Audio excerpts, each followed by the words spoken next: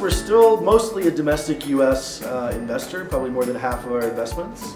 Outside the U.S., about maybe 30–40% of our investments are global. We are investors in Southeast Asia, all across Southeast Asia, in India, in Latin America, in the Middle East, and in Europe. We have about $275 million under management right now. We're raising a new fund that'll hopefully be $150–200 million. And we're also raising a bunch of smaller regional vehicles that are either country-based or regionally based, a few that are vertically focused as well. The check size that we usually invest out is probably 100,000 US. That can vary as small as maybe 25,000, as large as 250,000. We usually invest when companies are raising their first round of capital, maybe as small as 2 to 5 people. We usually invest when they have a functional product and they have some customers. But we're substantially early, usually before Series A investors. And we run accelerator programs in the US and in Mexico. That's about half of our investments. But we do co-invest with other investors all over the world at seed stage, and occasionally at Series A and maybe Series B a little bit. Africa is still pretty new for us. We've done maybe about 10 investments in Africa so far. I think a couple each in Ghana, Nigeria, South Africa, and Kenya. We've done a little bit more than that in Egypt, but that's mostly more connected with our Middle East fund that's doing Arabic-speaking market investments. So we're still learning about Africa, but we think it's a big opportunity and looking forward to doing a lot more investing in the future. One of the reasons I came was to learn more about what's going on in the local market. I think, in general, the historical view of Africa is that it's still a developing market. I think maybe in the last 5 years there's been more interest just because of larger populations and startups that are getting off the ground. So maybe Jumia in Nigeria and a few others. People are starting to believe the demographic story that Africa is going to be a very, very big sort of market in the future. And so trying to figure out how and when to enter that market is probably still a little bit unclear to a lot of international investors.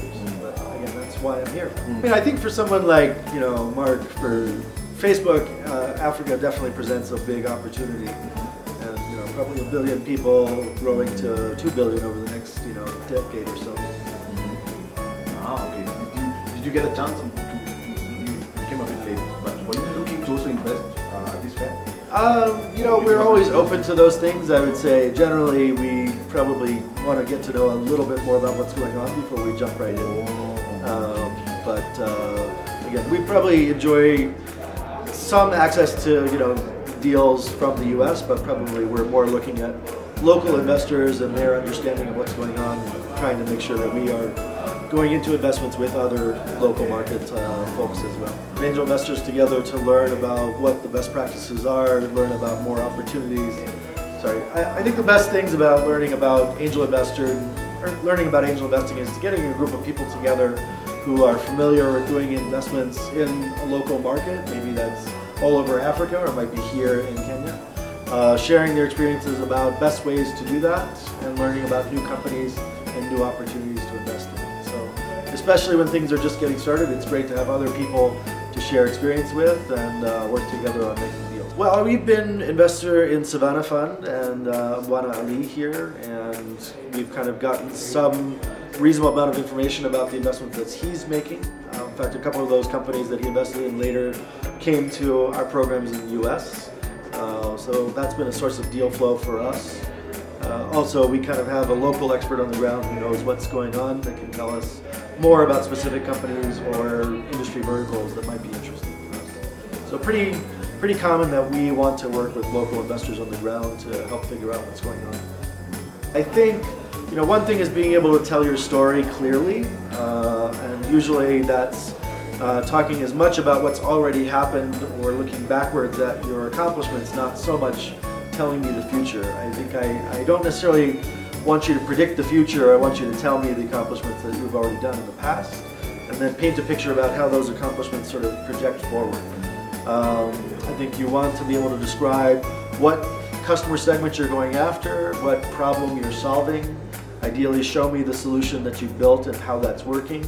Maybe tell me some stories about the customer's interactions with your product or service, and hopefully maybe show me, the transaction, sort of detail or what customer interaction you've already had.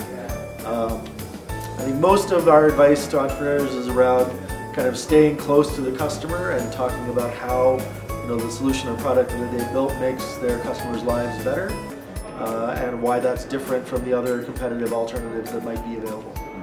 Well, communication is always important, particularly to the investor community if they're raising capital. That said, if the business is working, a lot of times the numbers behind the business tell the story. So if you've got an existing business with customers and money's coming in the door, I think you just need to tell that story. And so that's probably the best story.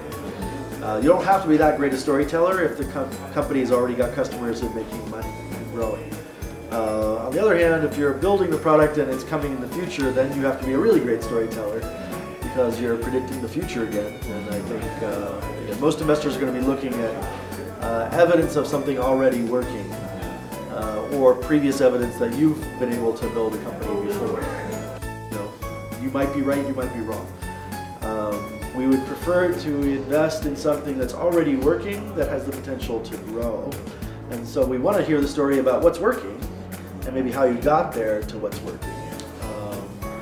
Not so much what's going to happen next, because, well, a little bit of what's going to happen next, but we want that supported by evidence. And so I often tell entrepreneurs, if I catch you speaking exclusively in future tense, that's usually not interesting. I want you speaking in present tense and past tense. What have you done? What are you doing? Not what are you going to do. Best predictor of what you're going to do is what you've already done.